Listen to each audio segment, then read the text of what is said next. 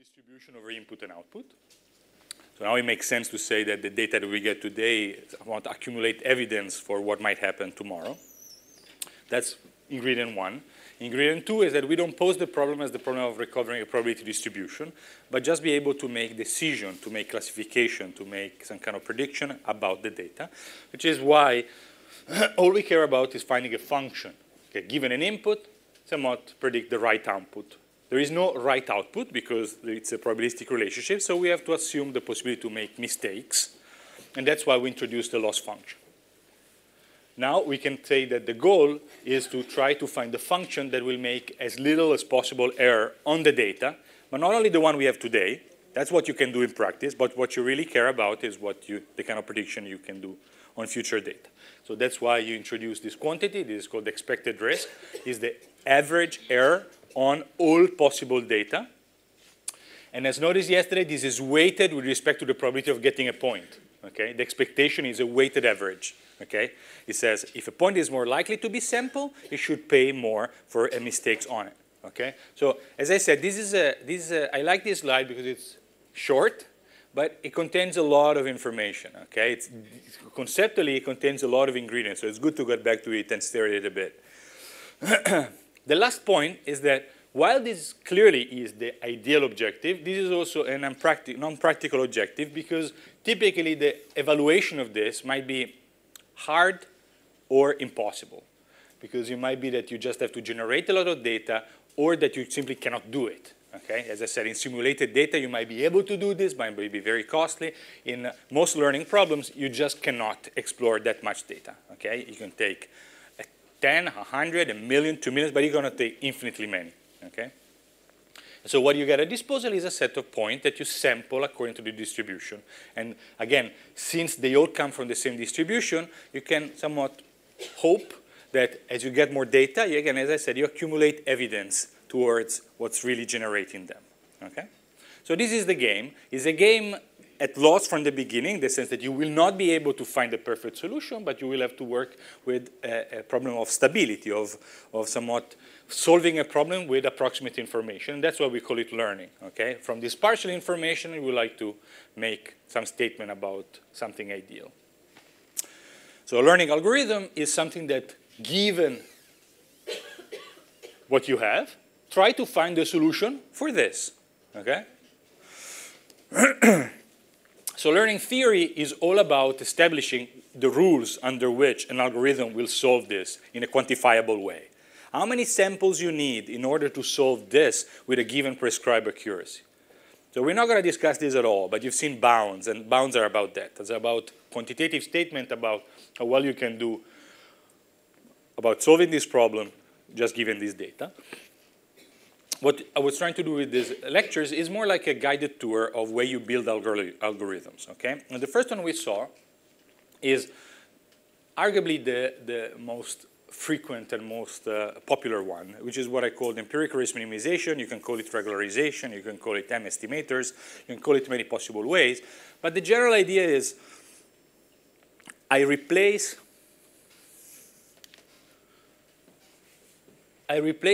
the space of function, which is a bit, the notation is a bit sloppy here. It just means all possible functions for which the integral makes sense, okay? And clearly this is not something you can handle numerically.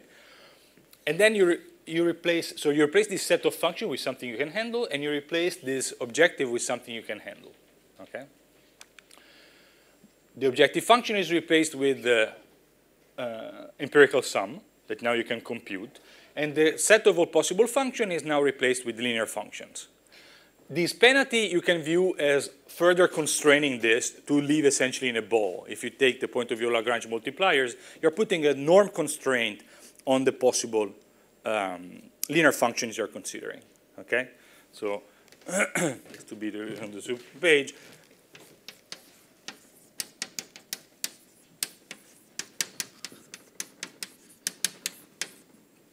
You could also consider to minimize this under this constraint, okay? So that is the Lagrangian formulation of this kind of problem. So if you view it like this, now you see not only I'm considering linear functions, but I'm constraining them within a ball. So it's a subset. as we said yesterday, you can say, okay, but linear functions are simple enough.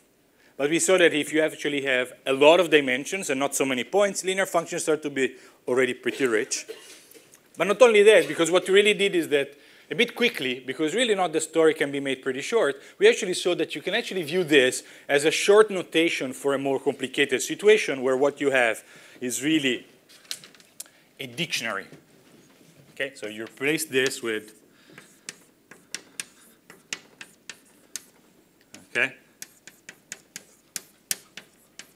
So you replace this xi with some new vectors of features that are nonlinear, okay? And now j can go from 1 to p, and p you choose. Example here are monomials, exponential, cosine, sine, whatever, literally whatever, okay? And then at this point, you know, if you let me put here something like a tilde, that's another notation we could use, okay? We just say, oh, you know, this guy was not really the original data. It's not the original pixel of an image, but it's this, this, and this, and this, and this description of an image, okay? So as I said, I keep this notation because it just makes life easier. Okay, and it doesn't really matter. But keep in mind that, for example, sometime today we're going to draw nonlinear functions out of this model, essentially thinking that I was really replacing this with something else.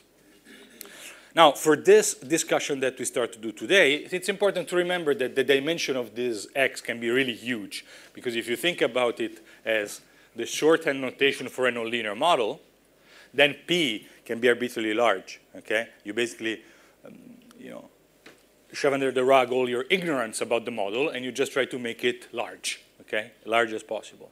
And what we saw yesterday is that we can use a little trick, which in fact is pretty deep, to actually let this even go to infinity. In which case, you're really working with a potentially extremely large model. We did this a bit quick yesterday. This is the peak of what we call non-parametric statistics or non-parametric learning. And it's worth, it doesn't really have, as far as I know, a very precise definition, but it has a running definition, which is kind of useful.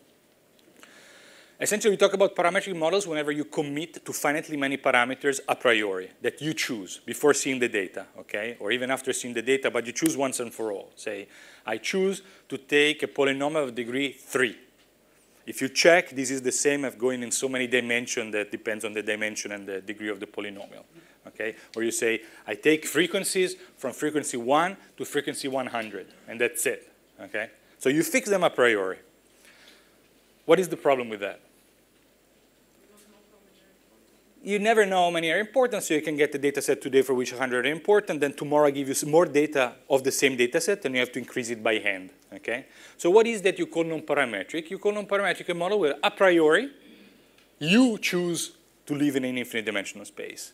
And then somewhat you set up a procedure that is going to choose the dimension of the, you know, some kind of effective dimension needed for the data set in some smart way. So if you remember yesterday, the key trick was that this expression can be further rewritten. W could be rewritten this way.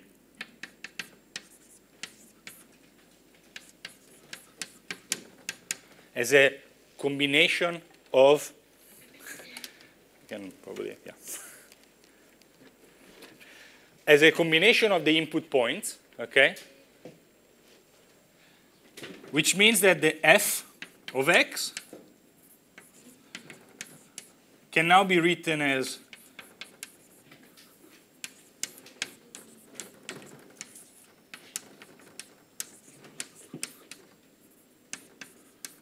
this stuff. So this is the normal formulation. We saw yesterday that this W can also be written as a linear combination, okay, of the input point given some weights that are called Ci, which means that when I plug this into the function, I can write it this way. Okay, that was the story. And we spent a bit of time convincing ourselves that as long as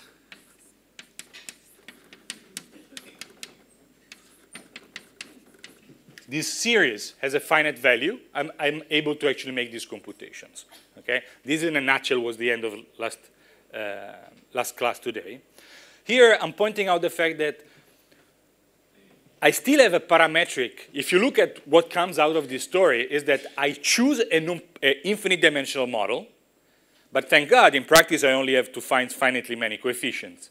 the CIs, okay? So then what this terminology means, I say, oh, you choose finitely many parameters, that's parametric, but if you choose infinitely many, it's non-parametric, but here it's finitely many. So why would you call this parametric or non-parametric? Well, because here, I choose an infinite dimensional model, but the algorithm, the minimizer of my problem, can always be written in a parametric way. But the number of parameters I don't choose is the number of points. So if you give me 100 points, I get 100 parameters. If you give me 200 points, I immediately get 200 parameters, and keep on going. So the law, and when the number of points goes to infinity, naturally, your model can now explore an infinite dimensional space. Okay? So in some sense, it's this adaptive aspect where you choose a priori an infinite dimensional model, and then it grows in it. Okay? Of course, you could also choose, oh, can I just take P as a function of M that you choose somehow? You could do that, okay? But this does it automatically. And this is why we call it non-parametric, okay? And there are a few examples of these. Kernel methods, which is this stuff, is an example. Gaussian process, which is basically the same stuff, revisited from a Bayesian perspective, is the same model. And there are really few other models. Local models, like nearest neighbors, are non-parametric, and things like Dirichlet processes in Bayesian statistics are other examples. But there is a handful, okay? Most things we do are parametric. Anyway, so this was basically the end of yesterday's class. We stick to this guy, and then we did a quick extension into the nonlinear world by looking at nonlinear features and kernels, okay? Today we're gonna just stick to the linear model, okay? Just remember that sometimes you can think of it as a short notation for something more complicated. Yes? Sorry, when you say non-parametric, means that you don't have fixed any parameter at all? Or, for example, in the case of nearest neighbors, you have fixed kind of... No, so no, you're right. So he's asking, when you mean non-parametric, means that you have no parameters? No, no, no. You have a parameter, and for example, say here we'll still have lambda. And even if you take a Gaussian kernel, you could have the width of the kernel. So it doesn't mean that it's parameter free. It just means that the model, so now the model isn't over, as a lot of weights. It depends what you mean. But let's say, in this case, it means that the function class you consider is infinite dimensional, okay? So if you think of the function as the main model you're trying to find, that model is infinite dimensional. Now, if you want, in this game, I think, at least in this kind of approaches, you make a distinction with what I might call the parameter and the hyperparameter. It's a fuzzy distinction because they are all parameters. But in some sense, in this approach, you make a substantial amount of effort to try to make the problem of finding the parameters convex, nice, and with guarantees. Okay? And then you live with the fact that this hyperparameter that you try to make to be 1, 2, 3, you're going to do some cross-validation. You split the data in two and try to look at one half to pick the other half. That's typically what you do. Okay? And this is somewhat in contrast to what you do some other times. So, people like me are very concerned about this. I really try to keep the number of free parameters as little as possible and try to find guarantees. And these limits sometimes, because you could say, what if I put one lambda for each dimension, and then I just optimize? Well, it makes sense. It's very hard to give guarantees on that, okay? Because now you have to make a big non-convex optimization problem. For example, in Bayesian approaches, this is quite common. You just add more parameters, and you put the prior on it, and you marginalize out, or you do whatever you want, okay? And there's nothing wrong with that. It's just the amount of guarantees you can provide in terms of, say, how far I am from the optimal solution. It's much little because you're getting into more complicated problems. So here we're taking kind of a conservative approach. So back to your question, the parameters that go to infinity are this. We will still have to fix tuning parameters, okay, that govern this size of the space. Okay? Okay, cool. So this is more or less a summary, okay? So hopefully at this point you have the feeling that this assumption is not huge. As I said, the only really difference is going to be if you actually consider neural networks like things, because the math is very different. If you stick to this kind of model, the math is just the same. Now, the game I want to discuss is, one of the nice things about this is that it can be easily generalized to different loss functions and different norms. At least conceptually, the algorithm is the same, okay? You put here a different loss function, say cross-entropy, logistic, hinge loss, whichever you like. From a conceptual point of view, you don't have to add anything. It's the same story, right? And here the same. Instead of putting this norm, you put another norm. You'll put some other prior, in whatever sense you want to mean prior. You put some bias towards certain solutions, but it still works fine. What's going to be the difference? Mainly the computations, okay? If you take the square loss and the square norm, when you take the derivative here, the square goes away, and then you get the linear system. If you take another loss function, you don't. You typically get a nonlinear equation, and typically you have to solve it by gradient descent or some iterative solvers or optimization solver of some sort, okay? But so from a certain perspective, you can generalize this to quite a bit to different loss functions, different norms, and different function class, and you get the same principle, okay? You just have to specialize on the kind of computation. And what you see implicit in what I just said is that you somewhat split your brain in two parts, the modeling part and the computational part, okay? If you derive this principle, if you start from here, you just say, okay, from now on, I don't worry about how to compute things. I just try to find a good principle, okay? And the principle is minimize the empirical objective over a manageable function class. That's all. There is nothing computational in this, okay? There is nothing numerical in this. And then at the second step, you say, okay, fine, I did that. That makes sense. I can even study how far is this from the original problem. Now I close that part of my brain, the statistician side of my brain. I open the optimization side of my brain and say, how do I solve this? How do you solve this problem, okay?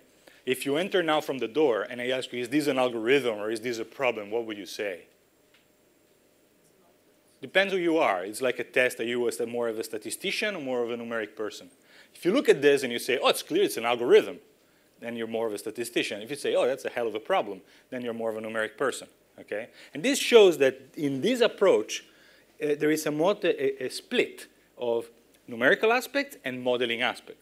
Okay? Nothing wrong with that. We always like to take a problem which is hard and split it in two parts that we can manage. But to some extent, this also means that all the numerical aspects of the problem were going to be taken separately from the statistical aspects of the problem. If I go, what is the best accuracy? It's one part. If I ask you how many computation you need to achieve it, you ask this question in two different parts, okay? And right now in machine learning, there is this kind of split is merging a bit. But typically, you have an optimization conference where people start and say, in machine learning, that's what you care about.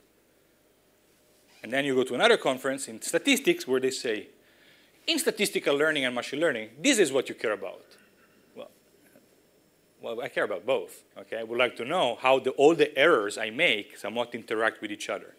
And what we're going to see today is somewhat questioning this whole story and say, well, maybe there is another way of doing things, okay? That is somewhat putting together a bit more deeply computations and statistical aspects, and I can try to see that this is one way to go, but it's not the only way to go, okay? If you come more from a, if you come more from a Bayesian perspective, then you know that this can be seen as a maximum a posteriori of a Gaussian likelihood and a Gaussian prior. And now if you change the likelihood and the prior, you can get all the other cases. What I'm going to present today, as far as I know, does not have a natural Bayesian interpretation. And that's partially why it's less, it's considered more of a trick than actually a principle, a principled principle. It's considered more of a hack. And you'll see in a minute what it is. Okay, so that's what we're at today. We want to take this and throw it away, okay, and say what's left. If you give me this problem, how do I solve it if I'm prevented to use this just for the sake of finding something else? How do we do it? Okay. Any questions about this? This is more or less a summary of what we said so far. Any questions about this? Cool.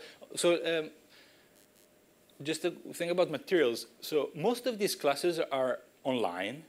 There are videos. The last class of today is actually 3 classes squeezed in one. That's why you felt the pain at some point, because you were at class 3 after 40 minutes. But you can watch them online if you want. So there are videos, and there are the slides of each class, okay? So I can give you the one where I squeeze them together, but I already gave to Erika, so they should be online either already or they should be soon. If they don't, let me know. I also have some set of messed up notes that I keep for the class I teach. They're messed up in the sense that I start rewriting them and then I stop. but I can give them to you at your own risk. Okay, just if it doesn't make sense, it probably doesn't, so don't read too much. So remind me if you don't find any materials, I can give you a bunch. Okay, so back to our story. Let's take a step back and see how we get to the empirical risk minimization algorithm. Well, one way was you start from this, okay? You get this, you start from this least square problem, you think about least squares, and you end up looking at the pseudo-inverse. You remember what the pseudo-inverse was? You invert, but you throw away the eigenvalues that are exactly 0. And then you realize that by doing this, you're selecting, if there are more than one solution in the over-parameterized case, the minimal norm solution. And then we can agree whether we want to call this regularization or not. As I said, in signal processing, you would call this regularization. But even if you look at the classical SVM, for those of you that know about margin, this is the margin in a two-dimensional, in a binary classification problem. And you can think of this as, among all the solutions, find the one with maximum margin. Okay? So you can kind of stop here and say, this is already going the right direction. But we already saw yesterday that the problem is that hidden in here, there is large and small eigenvalues and potential instability once you move the data. Okay? So the condition number that is a problem in numerics become a problem in statistical learning because we are solving this, but really what we would like to solve is the problem where we have more data. Or in other words, we're given this data set, but tomorrow we might be given, but it's a random set, okay? And we would like our solution to be stable with respect to the random selection of points, at least to some degree, which is certifiable, okay? So we don't just need a solution that is good for this data. We need a solution that takes what's good in this data or any other data set that come from the same source and somewhat toss away what we cannot rely on. So that's why we introduced this, because basically it was putting a threshold on which small the size of the eigenvalues that we can trust or not. All right, now we want to take a different path. And the path start from the observation is that more or less nobody, if you take, let's go back to the numerics book, pretty much nobody would do this, okay? Unless the problem is really small, or even this. These are what are called direct solvers, okay? So basically you take a problem, you just find the solution straight up. The problem of this is that typically you need quite a bit of memory. You need to be able to manipulate all this, and the cost of this operation is typically cubic, okay? In that case, it's going to be p cubed. What would people do? Find an iterative solvers. What are iterative solvers? Gradient descent, okay? So let me write down the gradient descent for least squares. You just have this guy, you take its gradient, okay, which gives you this expression here. And then what you do is that you update the solution in the direction of the gradient. Everybody's okay with gradient descent? More or less? Okay. So it's the simple version of Newton method where you take first derivative to decide the direction, but then you take a rough estimate of the second derivative so that you don't have to make extra computation. Okay? And you go down the direction of the gradient. Fair enough? So we know the classical theory, so the two observations are first that there is a theory about this for a long time that tells you how to choose the step size in order to ensure that you get there, okay? That you really are minimizing this. And for example, in our sense, it would be if you call this L hat, because it depends on the data, it will tell you that as the number of iterations increases, then the error converges to the best possible error, empirical. Okay? Because that's what you're shooting for. You're shooting for the empirical data. So if you put here the number of iteration, and here you put this,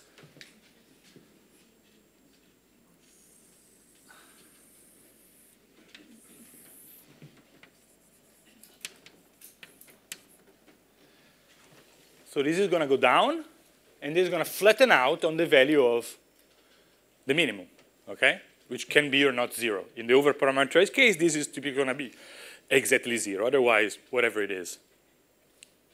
Okay?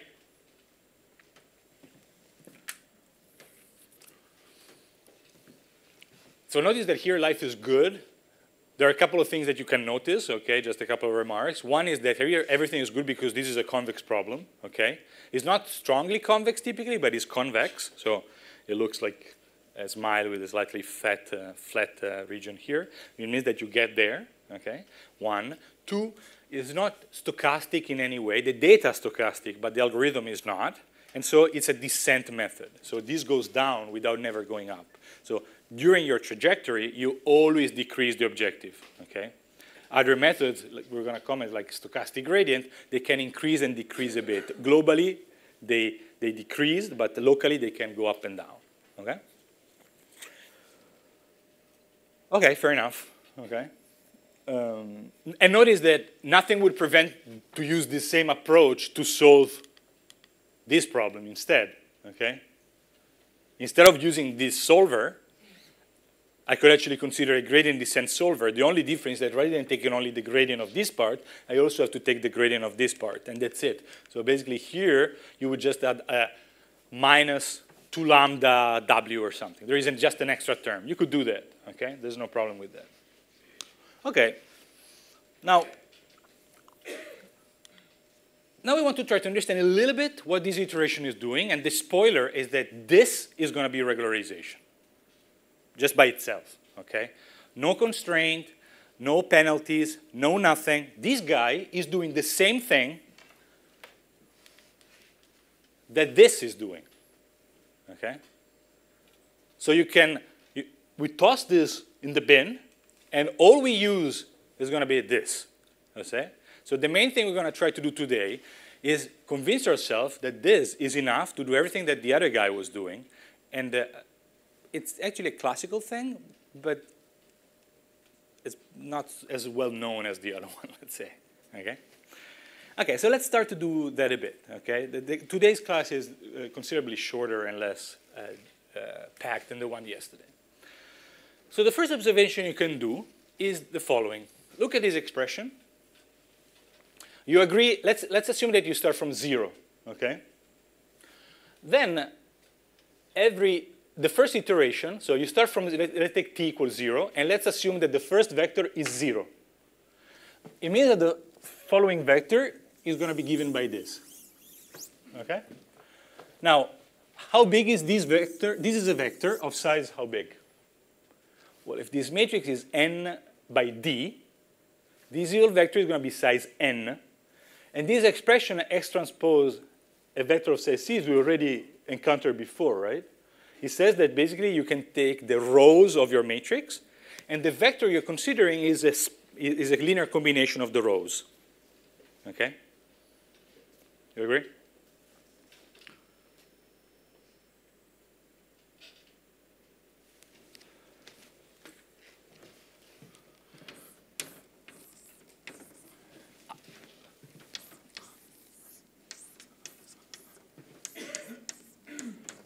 So this is the matrix, is n by d, okay? Now, what happens now is that you take the rows, okay?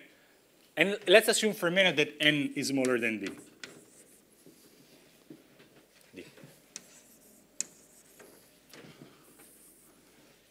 Now, if you take the rows and you take linear combination of the rows, are you able to span every vector in the space? No, right? Because n is smaller than d, so you will only be able to basically take the space, and you'll be able to, if this is Rd, you can span some of it, okay, and then you have a part left, okay? I'm going to say something really stupid using 5 words, okay? Don't look at me if I'm saying something intelligent. It's going to be something stupid for 3 minutes. So you can take, say, the span of the rows, okay? This stuff, it's still written here if you want. This is the feature map version. This is the normal version. And then you have the rest, okay? You have the rest. What's the rest? Is the null space of the matrix, okay? Is whatever the matrix C and send to 0. So we are just doing the classical orthogonal decomposition of a space. You give me a matrix, I take the span of the rows, and whatever the matrix sent to 0, and then I split in the range and the null space. Okay? You agree? Okay, but if you remember yesterday, we said, if you give me this linear system, and I find the solution W hat, okay?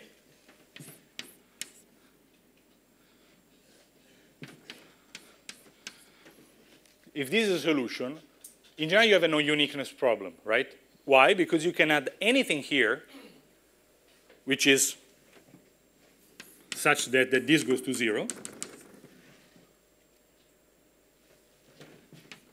And this is still a solution.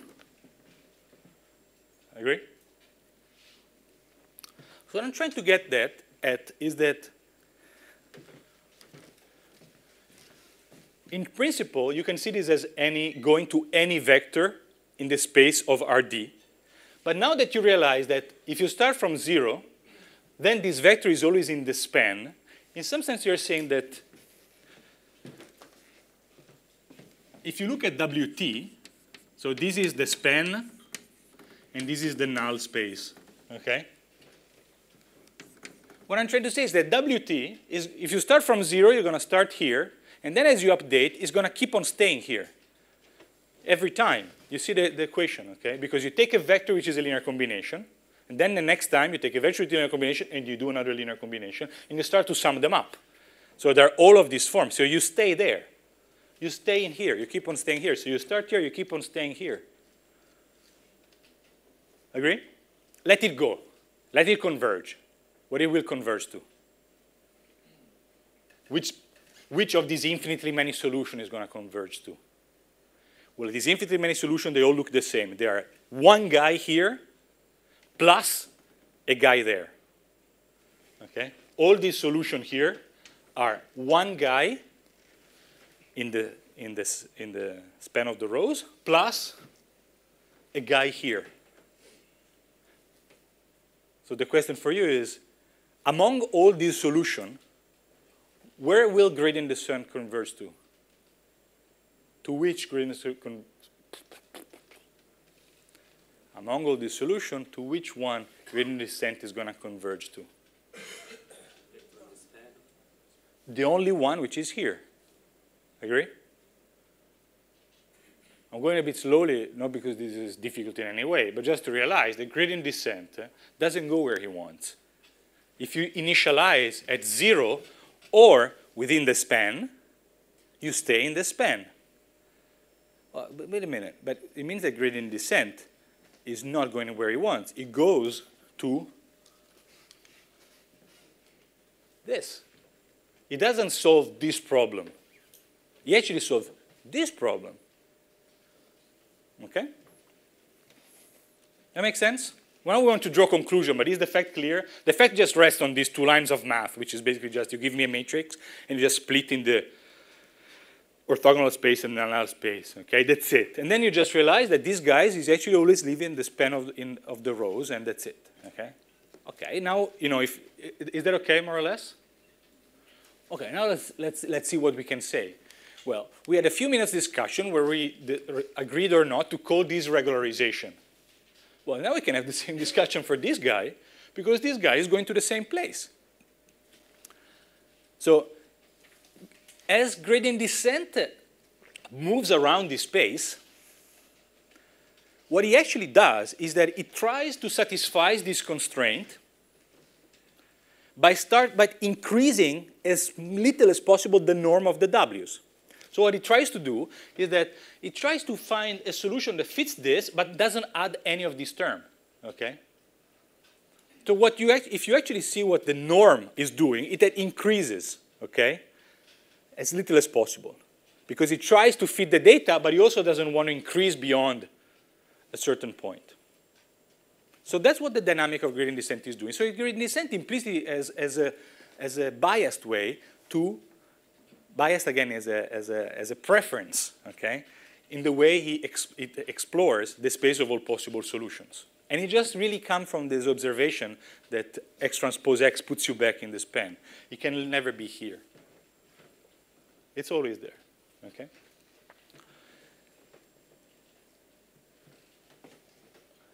Notice that this doesn't happen, or you don't feel like you're imposing any specific constraint, okay? When you do this, it's clear that you want the minimal norm because you say, give me the minimal norm. You put a constraint, okay? Among all possible solutions, you define explicitly selecting criterion. Now, here it's happening the same thing, but you don't feel like you're actually doing that, right? The first time you see it is like, how does this happen, okay? How does he know that I want to go there? What if I change the norm? How would I get him to go to the right place? We don't know yet, but at least we know that this is going somewhere specific, okay? So that's why people call this implicit regularization, okay? Because it doesn't come from the fact that you say, I put myself in a ball, I put some kind of explicit constraints. The gradient descent dynamic naturally goes somewhere, okay? So this assumes like proper initialization. More specific than proper, it assumes that either you assume 0 or you take anything in the span of the points. For example, one of the points. You initialize with one of the rows. Okay? If you just take anything, what's going to happen? Well, essentially, that will never be corrected. Okay? You don't converge. Okay? Because basically, if you take any vector here, this will never touch it in a way. Okay? You split the space in two parts. You keep on correcting whatever is here, and you don't touch this part. So this will not be true anymore. Okay? Well, this is actually going to be true, but you don't converge to the minimum. Okay? Yeah. Well, that's exactly what this is showing. It's exactly the same as this. Again, just the flow of reasoning is this is the same as selecting only this guy and nothing in the orthogonal space. That's the first observation. So the minimal norm solution is the same as selecting only this guy and not anything in the orthogonal in the null space. And the observation is that this lives exactly in the span of the rows. So it can only converge. If it does converge, it will only converge to that one solution. So it's the same as the minimal norm. I have a question. If I look only at this equation, why would I want to minimize the norm, actually? Because I just want a solution which reaches the minimum. But I don't see from this equation directly that actually you want to minimize the norm. Well, so again, the reasoning here is you agree that this vector, again, so the summary is written here, and here we're just trying to give a more of a geometric interpretation of what's written. So let's see if this is better than what I had before. This vector, because of this definition, is going to be of this form. Okay? Observation 1. Observation 2. The minimal norm solution is the only one which is orthogonal to that. Okay? But it so happens that I can now split RD into the range of X transpose and the null space. So this solution always lives here because that's its definition. It's the only one solution among all the solutions of the linear system. Is the only one that lives only in this guy. Okay? That's the first fact. The second fact that this converges to one solution, and it converges there, and there's only one there. So it has to be the minimal norm solution. So there's not, I mean, it's not an intuition other than the fact that this lives there. This lives in the span of the rows. I don't know if there's any more. It's just saying that if you do gradient descent, you go down to the minimum. Minimal norm solution among all the minima. Okay? So, again, any vector that satisfies this is a minimum. Okay? So you can never reach a local minimum, you're saying? You can never reach a local minimum because there are no local minima. Every local minima is a global minima in this. It's a convex problem. Every local minima is a global minima. So there is only one.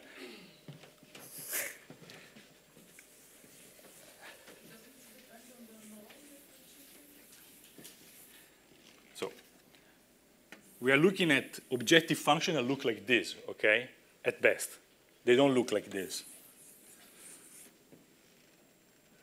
Okay? Because it's least squares on linear models, okay? So it's convex. It doesn't have to be strictly convex.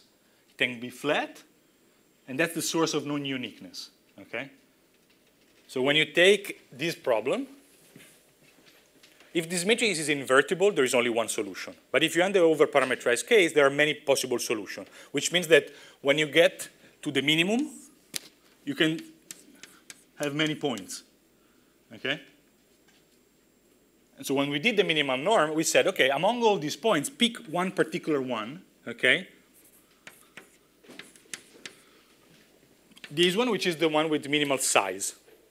That's what we did when we did the minimal norm solution, okay? If you want, what I'm telling you here is that gradient descent is going to not only converge to this, but it's not converge to any of these points. It's going to converge to that very guy, okay? In one dimension, it's trivial if you want, okay? But again, you also said that if you start here, it's going to go there. That's all he says, okay?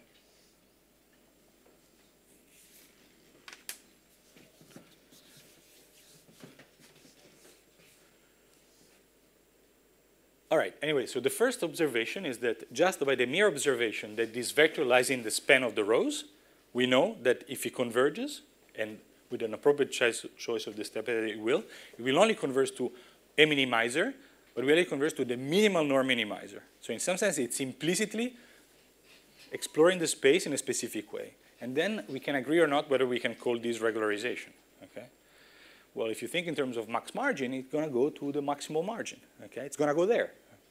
This means that if you just let an algorithm minimize the error, it's not going to do something crazy. It's still going to try to find the simplest possible solution that fits the data, okay? It's not going to just let the norm of this grow indiscriminately. It's just going to find the simplest solution compatible to describing the data. So you cannot expect crazy instability from the outset, because it's still doing something, okay? That's for observation one. Okay, but we are at the stage we were when we introduced this, though, okay? Yesterday we got here, okay? We said, okay, we can call this regularization, it's the minimal norm, is throw away the zero eigenvalue, but then what did we do?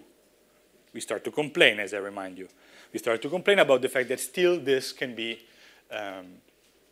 unstable. Because if the smallest eigenvalue of this is small, then I can have an unstable behavior. And now, with respect to this, it looks like we made no progress, okay? Because at this point, we only know that this is the same as the minimal norm. So if the minimal norm was a bad idea, if it's a good idea, we're good. But if it was a bad idea, we still have to deal with instability, okay? That makes sense? So now we want to ask, can this guy handle instability in a nice way? And I told you already the answer is yes, okay? So why? Why is this guy producing not only the final solution is good, but all the solution that I find, I take steps, they proceed in a certain way that provides solutions that are going to fix the stability in a precise way, okay? That's what we want to see. Before we do any math, let me just show you a simple simulation, okay? We're going to do this for the nonlinear models, okay? So we assume that we have a nonlinear function, otherwise my drawing are going to be too trivial. So the idea is, imagine what happens if I give you this data set, okay? This is X, this is Y, this is a bunch of points. You start from a zero solution, and then you let gradient descent go, okay? Without constraints. What is it going to do? Well, it's going to start to try to fit the data, fit them, and then it's going to try to interpolate the data, go exactly through them. If that's a good idea, there's nothing else to be done. If you have enough points, okay, and there is not much noise, that might be enough. But if you have a lot of noise and the points are not so many, maybe you have to cure that, okay? And so, for example, in this specific case, where there is not a lot of noise and there are a bunch of points, among all these solutions, which looks good to you? Probably this one. Okay? Wait a minute. How do you get this solution? If I give you the algorithm and the data sets, and you can look at the picture, how do you get this solution? You don't just let the algorithm converge. What do? You don't go here. You stop. You stop here, right? So from just a hacking point of view, this is pretty obvious. You start to fit, and when you start to see something that seems to be a bit unstable, you stop. Okay? This trick is pretty old. It's called early stopping. Okay? And that's a classical trick in which that you use to train neural network. You fumble around with the step size a bit, and then you let it go, and if you start to see some behavior that doesn't look good, then you stop. How can you look at this if you have a high-dimensional data set? Well, you could look at the test set, okay, the test error. If you now plot here not only the training, but also the test, let me call it LWT. LWT is the true expectation. We cannot do it. You would have to take a holdout set. But I just assume for a minute that you can look at this, okay? How it's going to look according to this picture? Can you guess? So look at this in terms of the training error.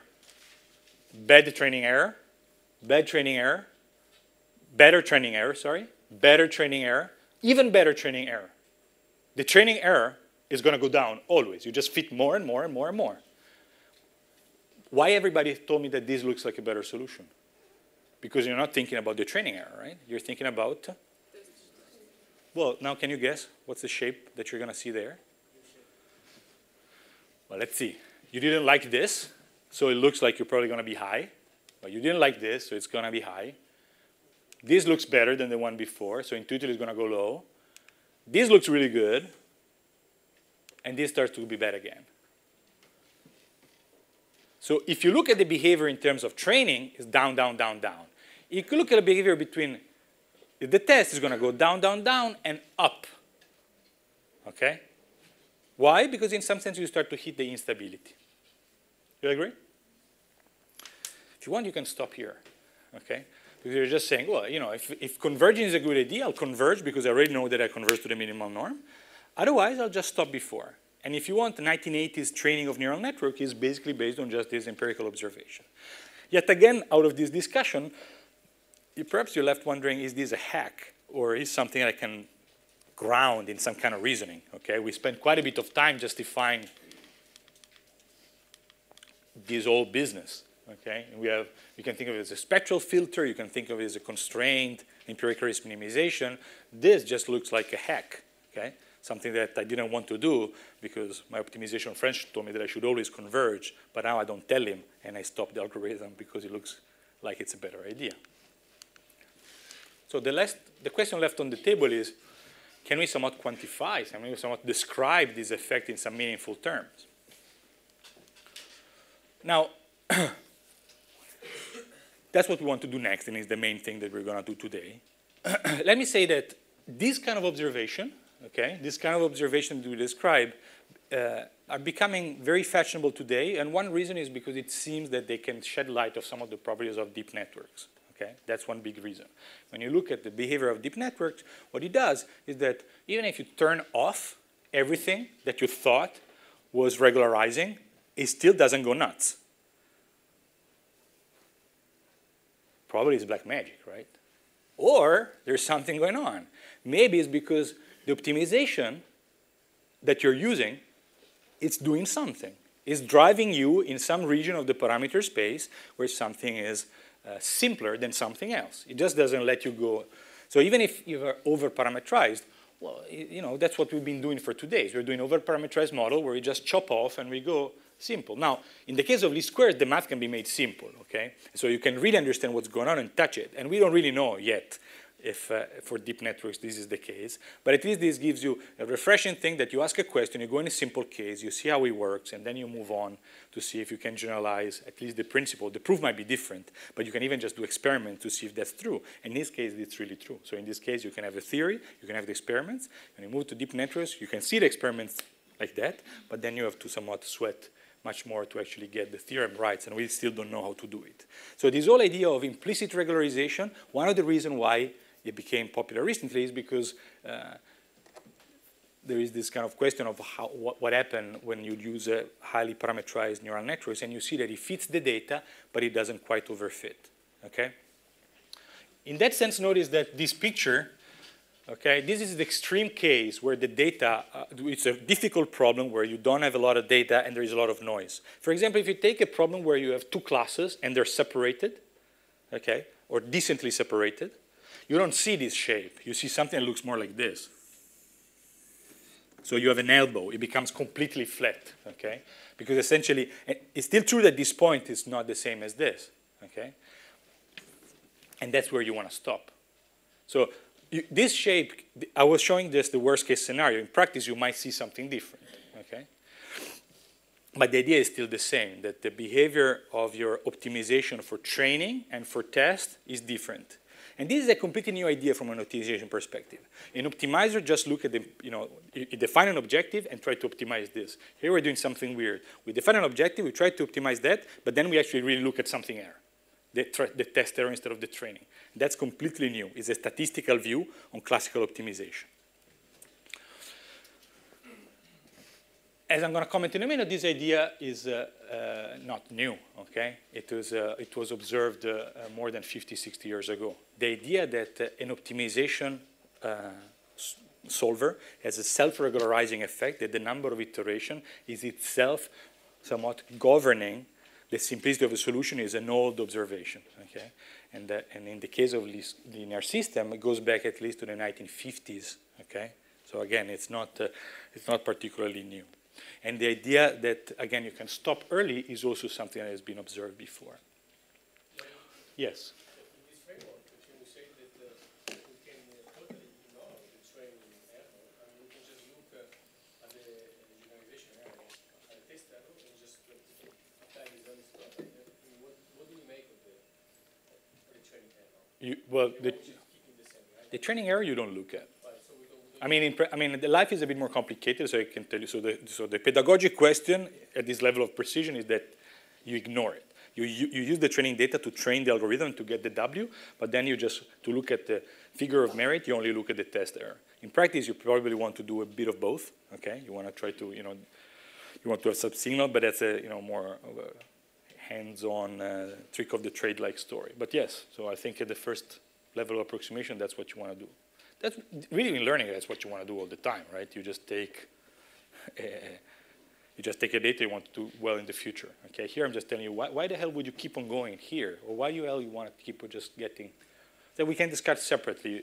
There are some. I'm hiding some little complications, but I think at the first level, that's the story. Yes.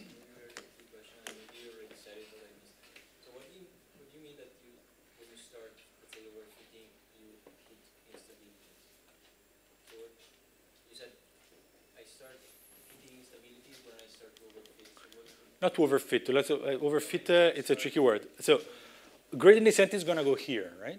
Yes. Now close that part. Do you like the solution or not? Well, it depends, right? If this is crazy unstable, if Python says you're nuts, this matrix is completely conditioned, you hit instability. That's what I mean.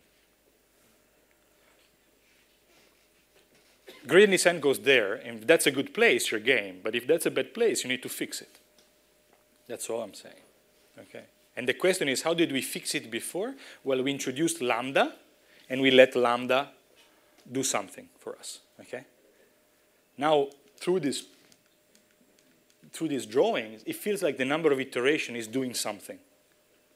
Is it doing the same thing that lambda was doing? Can we explain, can we put a relationship between, can we try to see if there is a relationship between lambda and t in some sense? That's what we want to do. So, let me see what other crap I wrote here.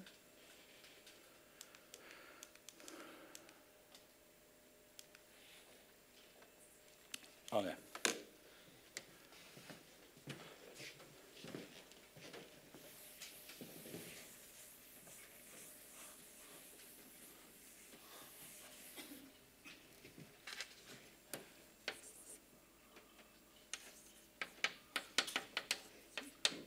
So I just want to remind you a couple of things that you're going to use, okay? Just because if you see them all, I don't go slow enough. I just want to be sure that everybody is okay with this because it's the only thing we're going to use. If you take this with a smaller than 1, What'd you get? Well, actually, A is smaller than 1. So okay, it's a positive number. What'd you get? 1 minus A to B minus 1. Okay. Probably half of us don't remember. I always forget it, but that's the one thing we're going to use, so we just want to put it there once, okay?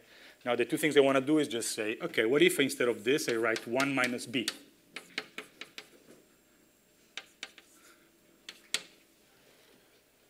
Well, that's not worth our time. You get this, okay? That's trivially true. The thing that is a bit more interesting is everything works if instead of numbers, you take matrices, okay? Let's assume that a matrix is invertible. You take a matrix A, and you take a matrix A with norms smaller than 1.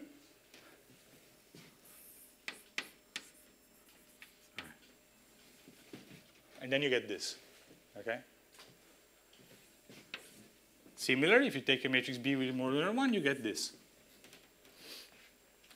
It's called the Neumann series. Basically, the geometric series for numbers also works for matrices. Okay? Okay?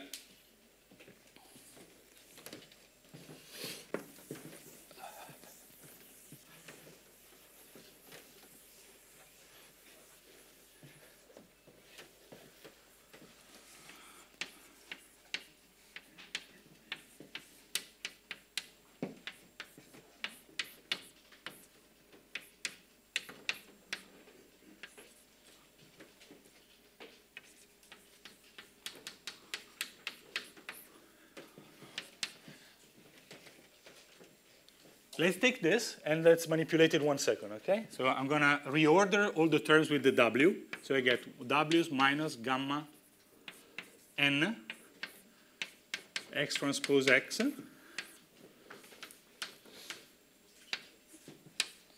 W t minus 1. So I put all the terms with W together, okay? So I'm left with plus gamma n x transpose y hat.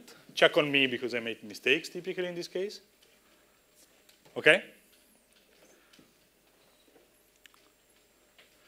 And the claim is that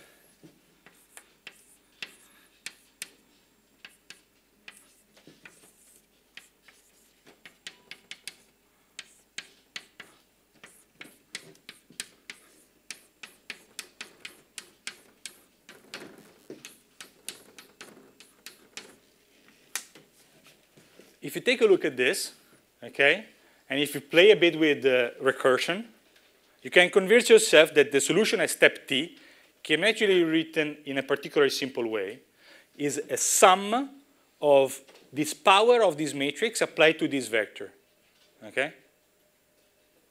How do you do that? How do you prove it? If you want, you can prove it by induction.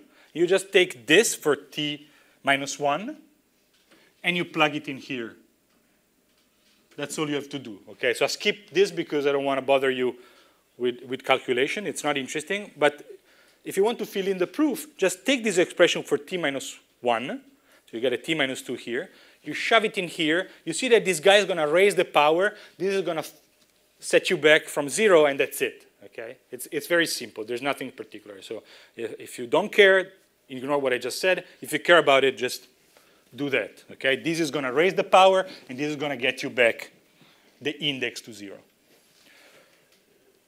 So I just write this so that you can convince yourself that this is not inconceivable, okay? And the proof is 1 second to write. All right, so let's stare at this. Does it look like anything written on the board? Almost. What should be gamma over n? Yes. Is this guy. Thanks. Okay? Okay, so as again, does it look familiar? Yes, I actually wrote here something that looks very similar. What's the main difference? Well, everything is applied to this vector. Fine. What's the only other difference that really matters?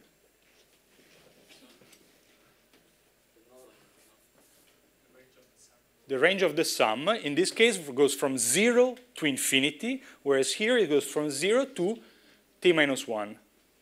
All right, let's think a second about that. Okay?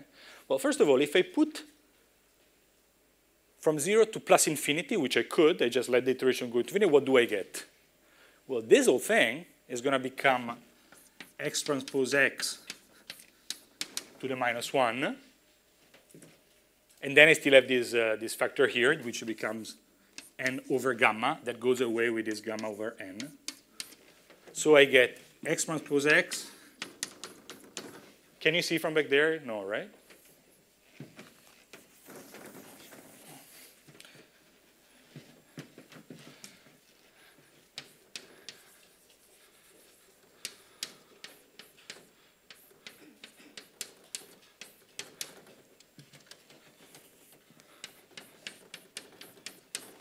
So if t is large, then this thing here becomes the inverse. The gamma n here and the gamma n there goes away, and this is what I get. But why do you assume the norm is when you have x transpose x? I'm not doing yet. I'm not doing yet. That's the next comment. Okay? I'm cheating. I'm giving you a result, and then why is this true? How do you have to choose this gamma in order to be sure that this is happening? How can you? Well, I didn't say, but if you want, I told you, oh, there is this rule to choose the step size, blah, blah, blah, blah, blah. Well, now you can tell me, and he probably answer his question. Everything I said here is provided that the series does converge. Well, it's written here. What do you have to do for the series to converge? You need b to be smaller than 1. What's b? This. So what do you need? Well, you need the norm of this to be smaller than 1, which, if you just check, just means that you need to look at the largest eigenvalue of this and to choose this guy accordingly. And this gets you back the classical second-order condition on the, constant step size for gradient descent. You just recover in a more of an algebraic way. Okay? So the classic choice of this step size is that a constant is enough. Okay? Don't be fooled by this n. This n is here only because we were minimizing the average error on your data. Okay? So it's nothing to do with the step size. It's like I should really write it here if you want. It's a normalization of my data. Okay? So you're right. This is not true. If anything, if I choose any step size, I have to choose the right step size, and this gives you back the thing that we somewhat could have assumed implicitly to have chosen. Okay, so this is the large TKs for the appropriate choice of the step size. Is that surprising? Well, really, I mean, we just rediscovered, the explanation is perhaps a little interesting because it's new, but we just rediscovered that when t goes to infinity, gradient descent converges to the, minimum norm solution, whatever it is, of our system. Okay? So from that perspective, we didn't find anything particularly new. What happens if we take t extremely, so let's take t which is not that large, okay? Then what do you do? Well, this one, I need help. So this become 1, let's do the number first. 1 minus a, and now I want to put here t minus 1, okay? So I don't have the exact sum, I have to do I don't have the exact series, I have to do the sum. If I'm not mistaken, this is what you get. 1 minus a to the t divided 1 minus a, okay? And here you get 1 minus b to the t. Let me write it like this because this works fine with matrices, okay? Now, this is the case of b. If I make it into a matrix, I get the same stuff with the matrix, okay?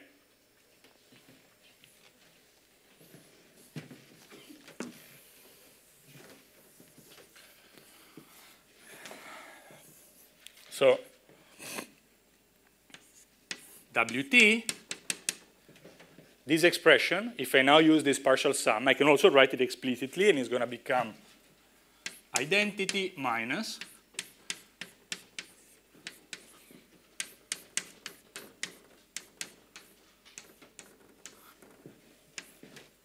here's this part, okay? And then I get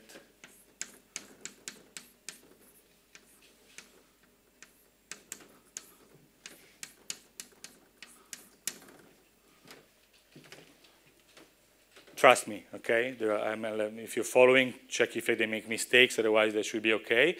Just notice that again, there is the gamma n in front goes away because of this inverse here, and then you still get this gamma n here. This is what you get, okay? What happens if you take t equal to 1?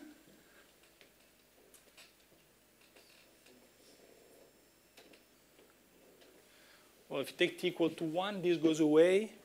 This matrix is inverse, and you roughly get this, okay? Up to a rescaling. All right, let me see if you've ever seen this before.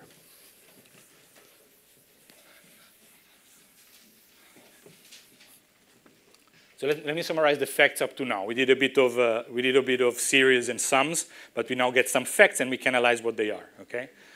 If you do gradient descent, you're effectively computing a series in a recursive way.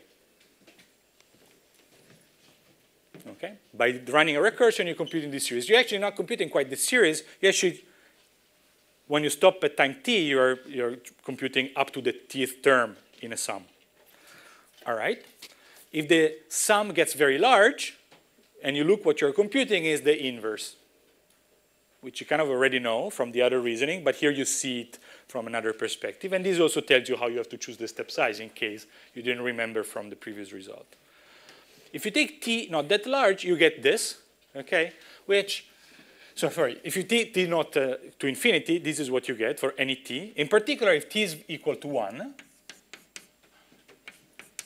then you get something proportional to x transpose y, okay? And notice that if you take other terms, okay, all the terms are smaller than 1, so these are going to be correction, okay? You add a little more, a little more, a little more. All right, look at this now. This is the other guy we introduced.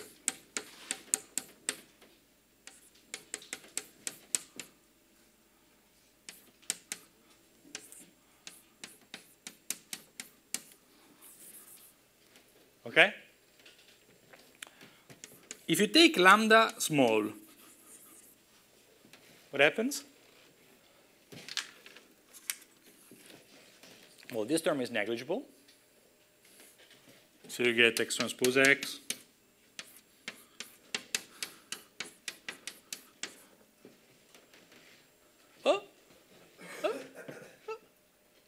T large, lambda small, smell the same.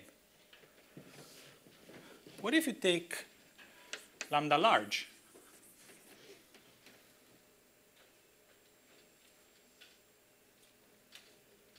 Very large. Well, at some point, you can basically ignore this term, and you get that you get the 1 over lambda, who cares, but you really get this. So you get something proportional to x transpose y. So at least in the two limits, you see that there is a complete analogy of what happens here if you take t large. Basically, it's like lambda small. And t small is basically like lambda large. Agree? So when you build the solution a la ridge regression, you move lambda, and you don't compute one solution. You compute the path of solution, okay, what is called sometimes a regularization path of different solution, that as they increase, they start to be more faithful approximation of the inverse. Turns out that this is also more faithful approximation of your data. But if you take lambda, if lambda gets smaller, you get a more faithful approximation of the inverse and the data. But for lambda very large, you go away and you get a very nice condition number, but a very poor approximation of your data, okay? And here what I'm trying to convince is that t, the number of iterations from this series property, it kind of does the same thing. If you take, it's just, in some sense, lambda is roughly behaving. Where should I write it? Here. It's a perfect place.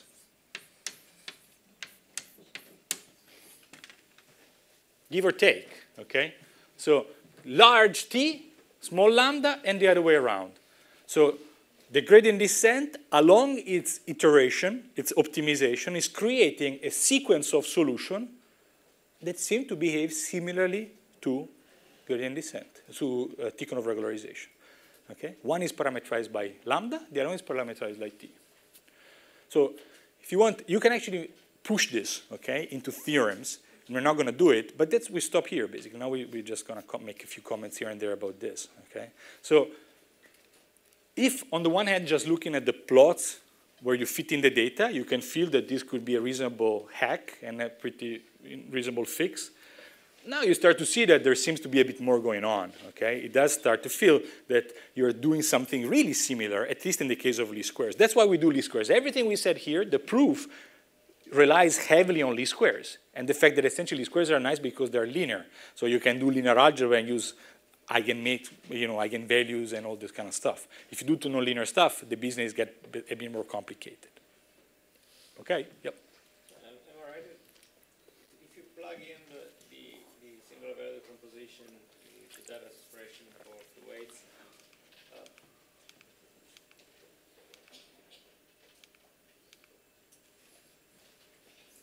then what happened? then it looks like a filter in which the cuts off the contribution. Yeah, yeah. He's a good student. So what we did the other time was that the way we wrote down the Tikhonov stuff was on the eigendecomposition, and I used the word filtering, okay? The 1 over S of the inverse was replaced by this expression here.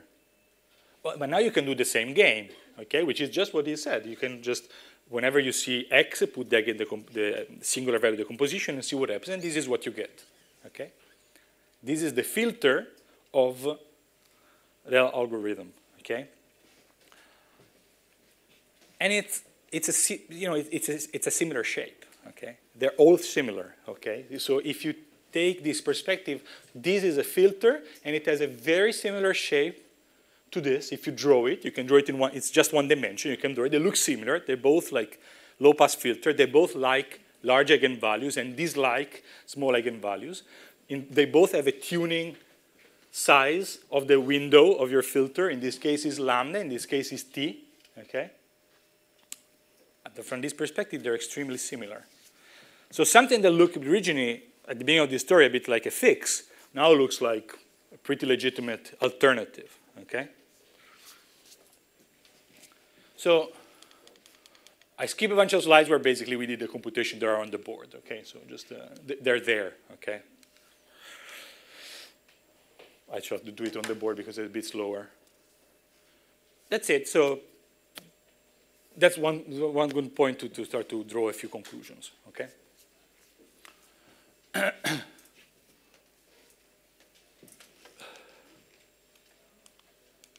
me see what's coming up.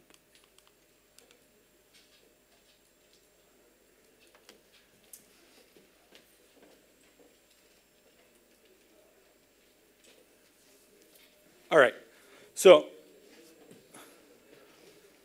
the promise at the beginning of the class is we were going to be able to toss ridge regression away and get something that was very similar, okay, but different in a way. So now we have it. Now we can compare it. We can say which one you like better, okay, and why you choose one or the other. What do you think? Accomplished. What? Accomplished. Accomplished, we have it. Now we have to choose it, right? You can say, okay, now I have two things. Which one would I use, okay? So I guess one difference is that in the case of lambda is a free parameter, right? And we need to somehow find an optimal lambda, yes. But in the case of the t function of the stop, we have a quantity to the monitor, which is test generalization error. So if we find the place and we get this mean, right, we can find actually the optimal t. But why that's not okay for lambda? Well, because how do you find the optimal lambda? Maybe I missed something from the Oh, that's a good point, and it's a great track. Let's think a second. That's good. It's a good hint. Okay, so let me repeat what he said, and I think a second about it together. He's saying, well, lambda is a free parameter, and you have to choose it. T, according to this story, you can just monitor the test error and fix it this way. Okay. Well, I agree with something and disagree with something. So let's think a second about it. The thing that I agree is that you can use this for t, but I don't see why you shouldn't be able to use it for lambda. You can also choose lambda this way. What do? You solve this problem. Every time you want to try a lambda, You have to choose lambda. So you take this problem, you solve it for lambda 1, lambda 2, lambda 3. You take a grid of values. And for each of them, you check the error on the test error. Okay? So you literally, if you put here 1 over lambda, you should expect a very similar behavior. Okay? You can view it from the matrix approximation point of view or the fitting point of view, and you have the same story. Okay? So yes, it's true that here it feels like we discussed more the choice of lambda, the choice of t, but according to this, lambda and t are one the other. So there's free parameter. There are free parameters, but they're free parameters in the same class, and we can choose them in the same way. All right, so I would put that on the similarity side of the story. There are similar filters, okay? They have roughly the same shape. The free parameter, the regularization parameter, can be presumably chosen in a very similar way. What else?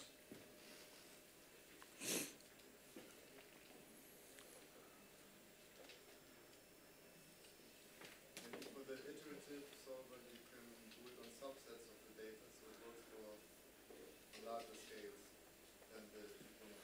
Why? You're right, but why? You randomly select subsets of the data. But why can't you do it here? If you randomly, It might not fit in memory, or you cannot invert the matrix for large. but if you randomly select a subset, you can make it small enough that it does, right? You're on the right track, but for the wrong reason. So I think from the modeling perspective, it's not very easy to see the difference between these two guys, okay? I choose the parameter in the same way, they're filter of the same shape. As I told you, there is no natural interpretation of this in terms of minimizing an empirical risk with something or deriving this from a Bayesian perspective as a likelihood prior kind of thing. I don't know how to do, I'm not saying that there's not, I don't know how to do it, okay? It's a question for, if you like this, but you're a Bayesian, then try to see if there's one way. But other than that, okay, they smell very similar. But if you start to think in terms of computations, they don't, okay? So the first observation is, what is the cost of this? Well, the cost of this is roughly P square N to build this matrix, and P cube to invert it, okay?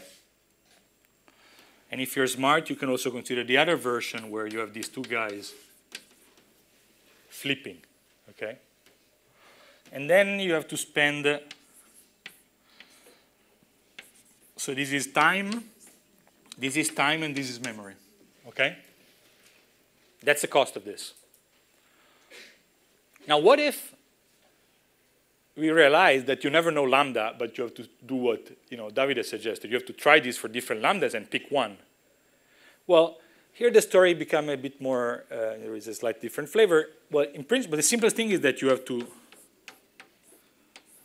multiply this by the number of lambdas you try, okay? If you want to use a fast solver, say, a Cholesky decomposition of some fast way to solve this linear system, then you have to do it as many times and you have to try lambda, okay?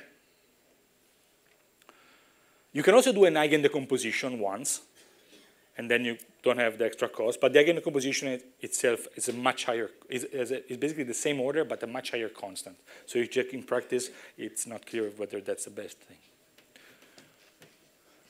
All right.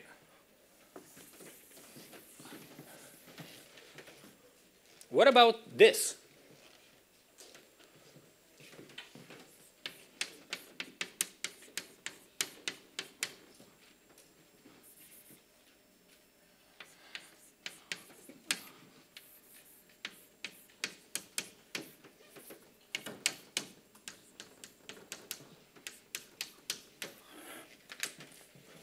Well, let's see.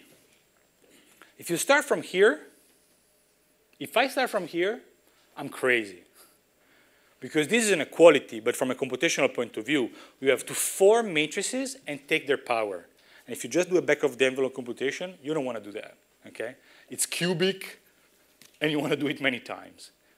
Well, but this was just a useful equation in a story, in a proof, or in an argument. But we started here, and you should definitely go here, because how much does it cost?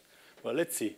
This is a matrix vector multiplication, okay? And it's going to cost you essentially the size of these two things. So it's going to be NP. This is going to be now a vector, and you have to do another multiplication, so it's the same cost. And that's it. There's nothing else. Kind of, because this is just one iteration. Now you have to do it for as many iterations as you want. So where is that?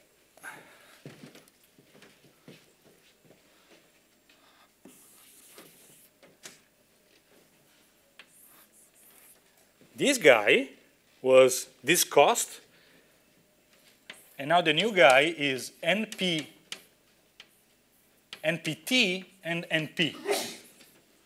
So memory-wise, they are the same. But this guy is now, let me give some space, NPT. Okay? T.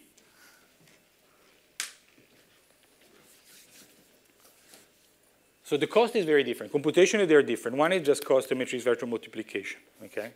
So there are two observations. First of all, the cost of these can be, now, first of all, the cost of these can be much smaller than this, as you can just see by comparison. This is observation one. Observation two is matrix vector multiplication are the thing for which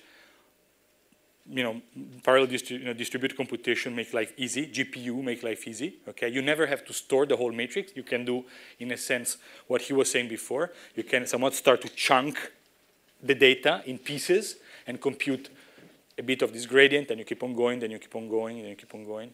Notice that you can also do this for this solution, but you will have to compute different solutions. That's why I was not sure what you were referring to. You can take these and compute different solutions, then you have to mix them up. Here you do something different. You just decompose this computation by looking at, say, a third of the data, compute the gradient for that third, then you can compute the gradient for the second third, then the last third, and then you have to swap memory to do this. You have to read in memory, but still you can do it. In principle, you can solve this for arbitrarily large matrices by splitting the computation in blocks. Whereas here, typically you have to store the matrix in memory somehow.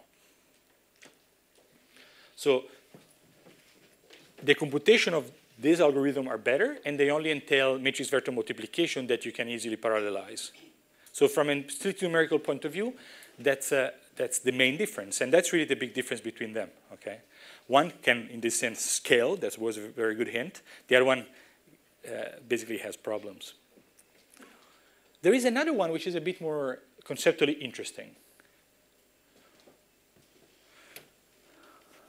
This computational cost depends on how many points you have. Okay? If the problem is easy, or if the problem is hard, if the data are noisy, or if the data are not, does not inform how much computation you do. You just do this amount of computation. That's it. Okay? How about here? Well, T, how do you choose? You choose by looking at the data. So if the problem is easy or hard, if the data are noisy or not, presumably the minimum of the test error is going to change. Okay? If the problem is easy, you might be able to get it very quickly. Okay? If the problem is easy but noisy, okay? Well, if the problem is very noisy, you have to stop early, because in some sense, otherwise you start to mess around with noise. If the problem is not so noisy, but it's quite complicated, well, then you have to keep on going, because you can find a good solution, but it's going to take you a while. So now conceptually, there is something that I find very interesting, which is that the amount of time you spend on a data set does not depend on the training aspect, but on the test type. It doesn't depend just on the sheer size of the data set you have, but depend on the learning problem you try to solve. And this is somewhat open a window, okay? Because all of a sudden you can look at optimization as a statistician, okay? And you say, what is the role of this decent parameter in a kind of a different way? And you can now ask questions, yes? So I see this in the time that it takes, the number of iterations. must be related somehow to the condition number of Yeah. the matrix and Yeah. the eigenvalues are distributed. But then on the other side, when you pick, you have to choose the right lambda, right? Yeah. And the choice of lambda is connected to how noisy and how. Yeah. So there's also some component. Yeah, but it only plays a role statistically. So what Antonio is saying, T depends on the condition number, lambda depends on the condition number. What's going on here? You know, if you think about that, it's fine. You're correct. So there are two comments. One which is subtle is, in some sense, what matters is not the condition number of the data, but in some sense how this connects to the future data. Okay, and if you see here, I'm not just choosing it depending on the condition number of the data, but really what matters is the test error. So that's the first observation, and it's a bit more subtle. The one that I'm pointing at, though, is, okay, you don't know the condition number, and you have to run the algorithm multiple times. So to choose the right lambda with the condition number, with the test set, you have to solve this many times. So they have a very similar, what you're saying is yet another element of similarity. But to discover the same lambda, you have to do a lot of computations. Whereas here, in some sense, it's naturally embedded in the way you explore the space. So it's a very computational way to do regularization and statistics. It's hard to hear to say what is the statistical part and what is the optimization part. The optimization is doing statistics here. It's like it just explores space in a certain way. They're completely mixed up. Okay. So that's what I'm trying to say. Just that T controls at the same time the numerical stability and the complexity of your model. If we consider the convex shape for this figure, W train, yeah, and we consider the relation of the T depend on the inverse of lambda, Yeah. We could compute the optimal W by computing some, for example, if we know the specific shape of this figure, we could find the minimum of the figure by some elimination. Yeah, but you don't. So there are two things, okay? If you know a lot of this, you could do analytical stuff, okay? For example, you can try to do lambda. So in some sense, the take-home message here is lambda. Assumption, if we consider that the shape is, for example, the convex. But so this is the hard part of learning, right? So what you do here is that the typical thing you do is that you split the data in two and use half of them to make any guess. So it's very hard to make any guess where this is. If you could do that, life would be very good. But we know that different point of this figure by assessing the number of lambda. If we increase the number of lambda, we have the early part of the figure, and if we have... That you can do, yeah.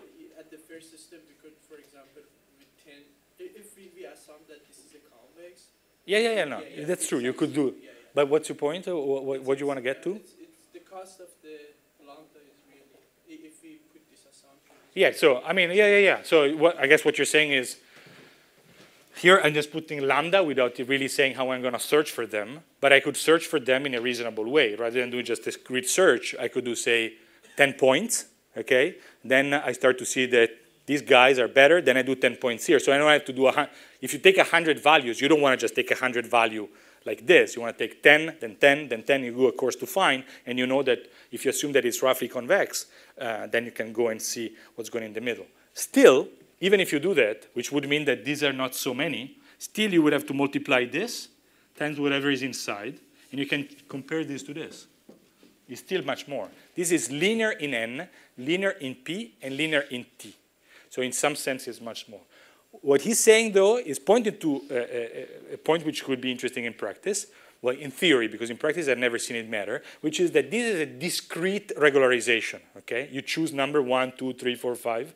You cannot decide how to discretize. Lambda, you can decide how to discretize. And for example, you can take a logarithmic scale and so on and so forth. In practice, this doesn't seem to be an issue, but you can, here in some sense, stuff could happen between two steps, or you cannot skip and go from 1 to 1,000,000, okay? So there is a difference. So in that sense, you're absolutely right. Yep. This is all preserved in the stochastic design, these type of properties? Yeah, so the next question, if you want, is, okay, if,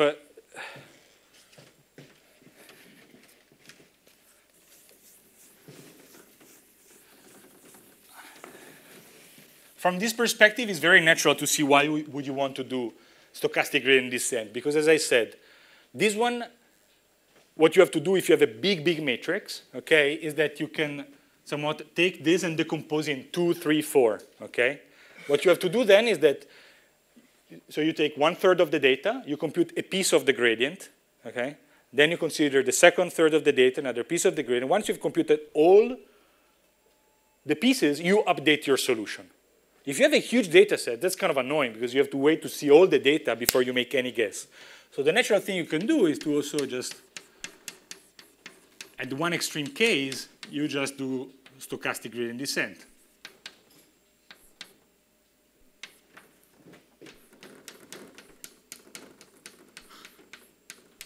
This is the extreme case. Every time you take a point, you update your solution, okay? The intermediate case is the mini batch case, which is the one where you say, okay, I wait to see a few, and then I update, see a few, and then update, okay? Which is the reasonable one to do.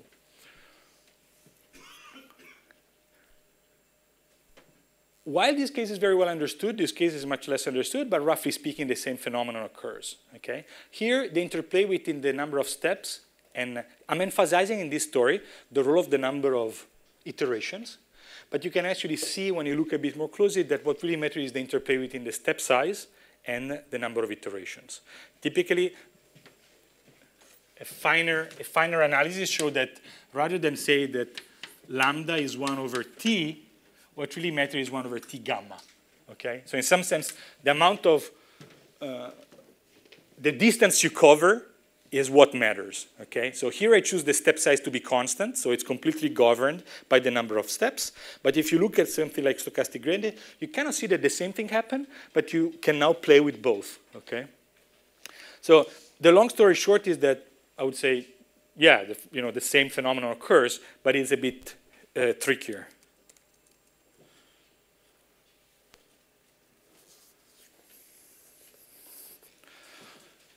All right. So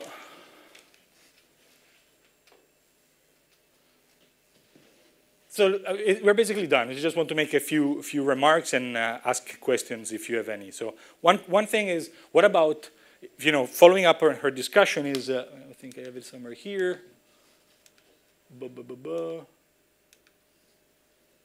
What about other kind of optimization? Okay, so she asked stochastic gradient, which is the obvious one in large-scale regime. But as you know, people talk about accelerated gradient, or you may remember there are things like conjugate gradient and all those. Okay, can you use them? Sure, you can. Do we know their test behavior? No, because we mostly study their training behavior. So for some of them, we study them, and for conjugate gradient, we have an idea of how it behaves. And the spoiler is that to some extent, here the relationship is roughly that t square is the regularization parameter, which means that you can stop a bit earlier, okay? Anyway, so if you want the long story, the take-home message here is that there are many, many optimization techniques, and we only understand the testing part of very few of them, okay? Least squares is one, okay? The other ones are more complicated. Stochastic gradient, we know some, but there is only a handful of cases, okay? Similarly, we know about, if you now try to generalize this, you can say, okay, what about different loss functions? What about different norms? What about different function classes? And I would say here that, again, similarly, only a very sparse subset of this combination has been explored. To me, this is interesting, and I thought to propose it to you, especially because you've been seeing a lot of material about deep networks, is because I do think that this is a simple case where you see a clear phenomenon and you can explain it well. And now, if you ask me, can you prove that it's really what's underlying deep networks? I would say no. But if you ask me, can you make experiments to support this conjecture? And can you try to, can you convince yourself that this might be at least one ingredient? I would say yes, okay? And we are reinforced by the way that it's not just experiment. At least if I go the simple case of a linear shallow networks on one layer, which is what I did, the 0-layer network, then at least in that case I know it's true. So in some sense it's a case where you do see something that you didn't know before, and you can put it as a variable in the game, okay? And again, least squares just make everything easy because it just boils down to linear algebra again. Okay, so there is an entire course, I play this game just because it's easier, basically, okay? Let me go back to my list of stuff.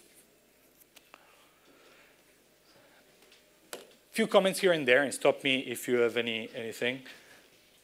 This idea has a different names, okay? And it's another proof of this reinventing thing. Gradient descent is what pretty much everybody would call it. It was proposed again in the 50s as a way to do regularization, and there the names is typically Land-Weber iteration. And people in statistics and machine learning have been calling this L2 boosting, drawing a connection with boosting algorithms. It's possible to do such a thing if you're interested. Again, the idea that you want to use iterations in this way, it's old. And the idea that you can stop early to train things and avoid overfitting is been emphasized in the 80s, in particular in the neural networks literature. The classical name of everything I talk about is not implicit regularization. That's a fancy machine learning 2017 name. Iterative regularization is the classical names. And as I say here, there are books about it, okay? So before we invent, we can see that we are not reinventing because there is a huge literature. And for example, if you look literature on nonlinear inverse problems, they're very similar to neural networks in the sense that they just have a nonlinear dependence on the parameters, and then you can see how far you can go with that. This we already discussed. To me, even more than this, my personal motivation for the reason why I like this is really this. I really like the fact that in this algorithm, I don't really split statistics and the computation, but they're somewhat intertwined. And I really like the fact that I emphasize here that one parameter controls at the same time the statistical accuracy and the numerical cost, the time cost of my algorithm. Because now, in some sense, I have I don't know, it's elegant from a theory point of view, and it's practical because it would mean that I can just do the minimal amount of computations to achieve a prescribed accuracy from a statistical point of view. And this also justifies, you often see plots like this, where you put training time here, and you put test and training there. Why? I mean, that's not, that's not justified by anything. But here, if you know that training time, number of iteration, is essentially controlling the complexity, stability of your model, then it makes sense. That's what you do when you do lambda, when you do bias variance trade-off and this kind of stuff. So that's okay. And if you look recently, another name that people have been using is, well, I've been using computational regularization. Other people have been using algorithmic regularization. So to emphasize the fact that this kind of regularization is algorithmic in nature. Blah, blah, blah. And that's really more or less everything I wanted to say. I did not discuss extension to other class of functions, but it's more or less the same story as yesterday. You can trivially extend everything I said to nonlinear features or kernels. You cannot do the same stuff for neural networks, okay? Because just the linear algebra doesn't go through. You can do, as we say, SGD. And the big game in neural networks right now, a lot of people are trying the following game. You can ask me the following question.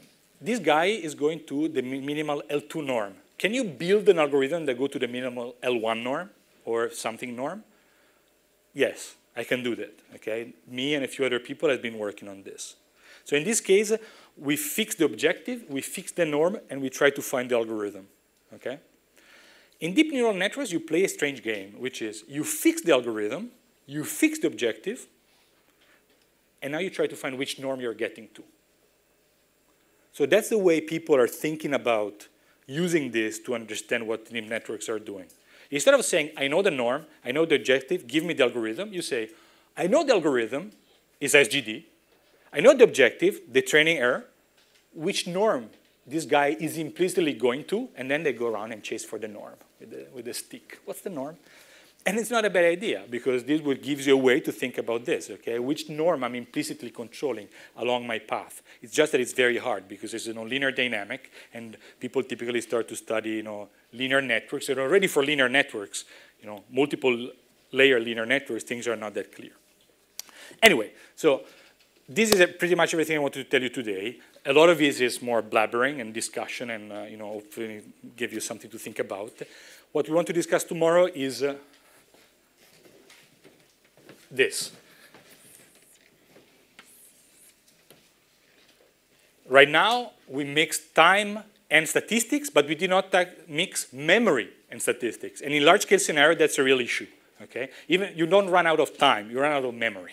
That's a big problem. So it would be very nice if you could have something where the amount of memory you use is tailored to how hard is the problem. And that's what we want to try to discuss tomorrow. Okay? All right, I'm all set.